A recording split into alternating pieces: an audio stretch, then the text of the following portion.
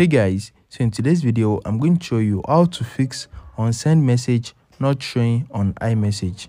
So if you open your messages application and you try to send something to someone, so let me just send sticker to this person.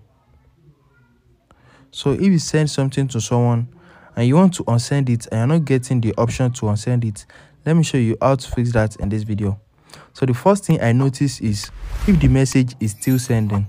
So maybe your network connection is not good or something like that. So if the message is still loading, maybe the message have not been delivered successfully, you might not get the unsend button. So guys, can you see the message has now delivered and I am seeing the unsend button right here. So guys, can you see this it?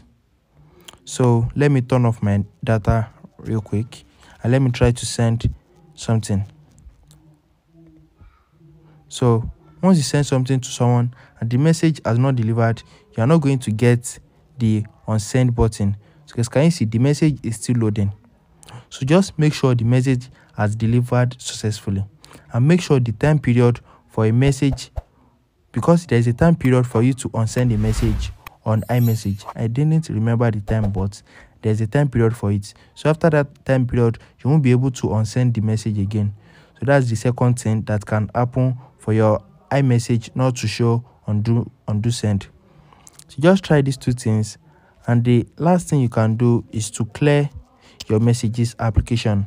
So head over to settings, scroll down to iPhone storage, scroll down to general.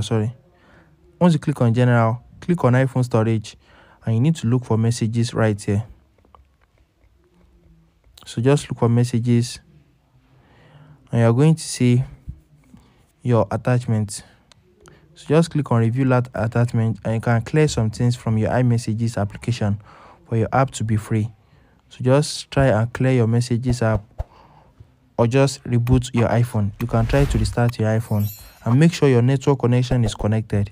So if you are using mobile data, just connect your network, and if you are using Wi-Fi, make sure your Wi-Fi is active.